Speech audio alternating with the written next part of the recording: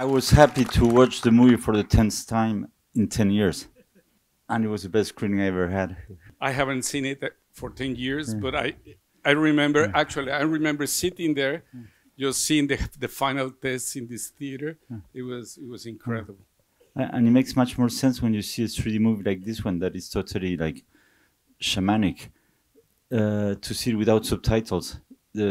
When the movie was shown in France, where I saw it for the first time, and then I bought the 3D Blu-ray, I have a 3D TV, you always get subtitles. And it's annoying because it makes like the whole trip, it turns into a kind of comic book because the letters are floating in front.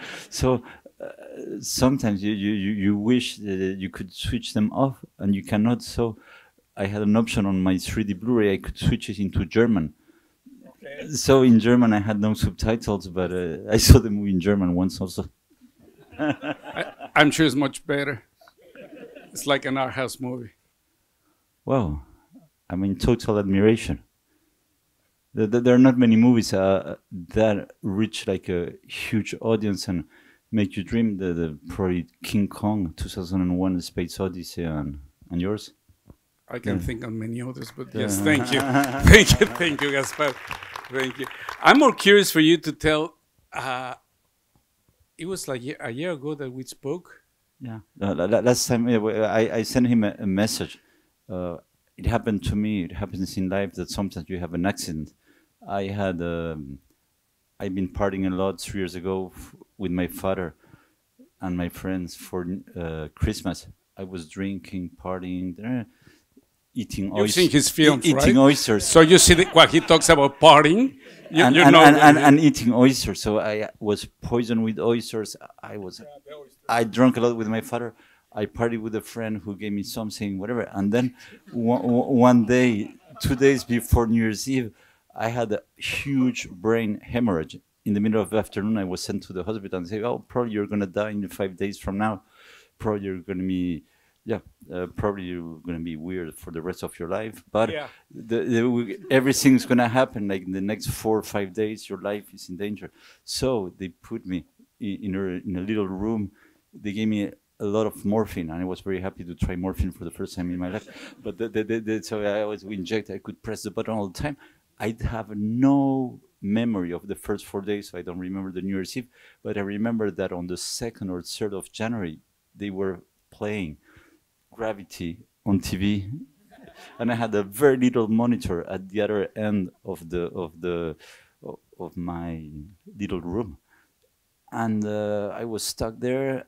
And it was in French. It was dubbed into French, and I enjoyed the movie more than when I saw 2001, and I was 6 years old, because it was all about how someone can survive against all dangers, and the camera.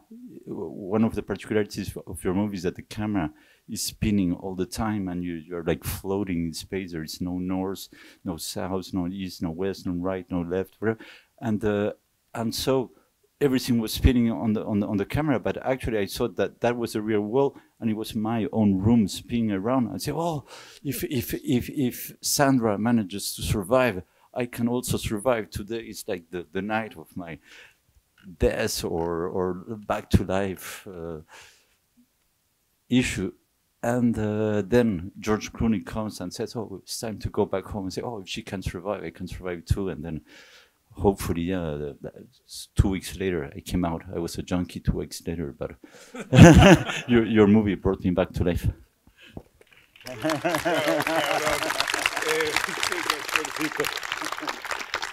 But I had seen already the movie every year since it was released. It's but the best experience? I've been in situations that are similar to yours, and then you talk because I talk too much. But, no, I prefer. But these kind of movies, I guess if you start them, it's because you don't know how complex they are. I watched last night before coming here all the extras of the Blu-ray, not the movie because I wanted to see it here, but I watched all the extras. And the more I watch the extras of how you made this movie, the less I understand, and the more I'm in admiration in front of you. Well, if we go back and look at the films we did in the past, it's very strange. I have never seen any of my films ever since I finished them, because it's a weird experience. And trying to remember and to explain why you did it. And there's only, and I think it's not a joke. There are only two factors that make you make films. One is complete irresponsibility and ignorance. Because going back, I don't even remember how we did the film. I could not. It's as if you don't recognize who did that film. You know what I mean? As I was asking you about, like, try to remember when you did Enter the Void. I had a co-director, the guy who's doing all the visual effects, that knew how to do the movie. I didn't know. I knew how to get the money lying to my producers, but I didn't know how to make the movie. I did exactly the same thing. So there you go. Visual effects supervisor. There you go. I had an amazing effects supervisor, and I was lying to the producer, to the studio, and and bullshit my way through. That is the way. They said that when first, I'm so ignorant that when I finished the script, I called Chivo, the cinematographer, says, hey, here's the script. He read it. He says, well, it's really cool. I says, yes, we can shoot it in 3 weeks against a black backdrop. And it's just like some wires, and we have her just spinning in wires. And he says, I don't think so. He says, yeah, let's try it. And we tried it. It was great. I mean, it was really great in the sense that it looked like a maybe it was a more interesting European film. movie from the 60s. Yeah, no, beyond that, like a combination of that and a B or C movie of Hollywood in the 50s. So it was like a weird combination of the two things, and then we tried to figure out how to do it, and we spoke with Fincher, with David Fincher, and he said, well, you can do it. There's no technology for that. And then with James Cameron, he said, well, you will be able to do it in 5-6 years. Right now, the technology is not there. And they both were right. I mean, like, it took 5 years to develop the whole thing until we shot it. But we were just, again, bullshitting our way. But the movie that made me love 3D was yours. It was not James Cameron's Avatar. Seriously, just like, probably also because the first 2 takes are so long, you feel you are in a space, and actually, it's a rare movie in which you forget that you're watching a movie. You're just floating. It does not happen with most of the other 3D movies, especially the superhero Marvel movies that are cut every day. They change you go to another cut every 3 seconds. That doesn't work. That doesn't work. There are a couple of tools that are used in a lot of these big blockbuster movies.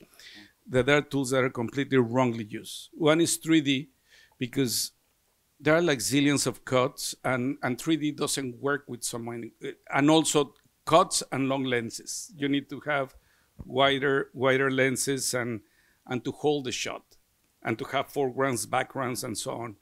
And the other thing is Atmos. Atmos, all these superhero films, they play Atmos for volume. And then you cancel the whole thing. The whole point of Atmos is the spread of the sound. And it's not about loudness, but about spread. And that's another thing that those superhero films, they don't do. My favorite superhero is Sandra. I guess that the lesson today is that the best way of watching this film is in French with morphine. The French dubbing was good. Also, but no, when you watch it, it was really like a little Super 8 movie on the other side of the room. But it still works. It was Orson Welles who once when I was in a film school, we attended a master class of Orson Welles and said, well, a good movie will be a good movie on Super 8, 35, 16, CinemaScope, whatever. And a bad movie will always be a bad movie. But actually, that experience of seeing your movie that I had seen on a big screen in 3D on a little screen in 2D, dubbed into French, was as intense. Also, the drug really helped, but and the situation really helped. But I know I think I'll keep on watching over and over the movie every year. Well, you're the one. That's amazing. How did you initially decide to do a movie? Were you totally unconscious, or how much you saw, like in advance, when you had the idea? You thought it would take you 1 year, 2 years. How much would it cost?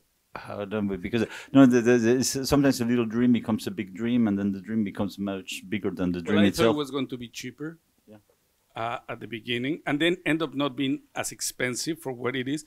But actually, the thing is, it happened a little bit because you were like, after partying and stuff, I just had life running over me. And the film that I was supposed to do fell apart, and I needed a job, and I needed to pay rents and stuff. And that's the reason why most directors do movies. Yeah, exactly. They have rent to pay. They never tell it, but he tells it. He tells it. Yeah, that's the reason. Well, Fellini also said it. And I needed to come up with the idea very quickly. And I was with Jonas, who you know, my son, who's also a director and a writer, who has written a screenplay that later on he directed that is great, called Desierto. And I have read it and said, and what I love is that it's a script with very little dialogue, and everything was led by the action. And we start talking about it, and there are two kind of the models that we took for this film are two that I'm sure they are not obvious choices for this. One was Duel, the Spielberg, and the other one was Dead Man Escapes. That I haven't seen. Bresson. A dead man. Oh, yeah. Quand Aliamos s'est échappé. Exactamente. That one. Oh, this one. And it was this idea of doing a film in which the story is, whatever there's a story is in the language, in the film language. You know, that is not so much about the plots and the melodrama and the subplots and all of that stuff, but it was more about the experience, the cinematic experience itself that carries the whole thing. That I think is something I relate so much from your films, because in your films, definitely the cinematic aspect of it, the cinematic drive is what is a bigger drive than the story. I think, for example, someone who can see the movie, who doesn't speak English, who sees the movie without subtitles, he will still enjoy it from the beginning to the end. In my movies also, like the cinematic aspect, especially in Enter the Void, we're like trying to create a dream. I think in your movie, you wanted to create a dream like some directors try. Fellini, but Kubrick tried, but most of them don't achieve it. You did. I think that you're kind of, okay, you're going to start hearing boos right now from a lot of people. He's not afraid of saying things and being unpopular and politically incorrect. Look at you. In that one, I disagree. Which movies really impress you in your life? Is there any movie that for you was shamanic enough that you say, well, I was different before I saw the movie? Oh, there have been many. Which ones? Like since you started. Since I started. Your human career. The first Poseidon adventure. Oh, yeah. Okay, yeah. There you go. Yeah, that Melody. Melody. There you go. Another one. Yeah, and look, Melody is so surprising that people in the UK, I haven't found people in the UK that I know this film Melody. And it's a British film. It's a British film with the same couple who play Oliver in the old musical, Mark Lester and Jack Wilde. And it's a beautiful love story between two preteens. And the thing is that the music is composed by the Bee Gees. Yeah. The amazing thing is that that film is a cult film in Mexico. It's a cult film in Japan. In Argentina, It's where a I saw it cult as a film in kid Argentina, but nobody knows it. Nobody knows about that. I highly recommend for you guys to watch Melody. It's really a treat. It made you. It's also called here Sealed with a Loving Kiss. That was the other title. It made me want to grow up. Probably you the same. You, It's a movie about a boy falling in love with a girl, and it makes you want to grow up and. I'm falling in love. Fall in love, yeah.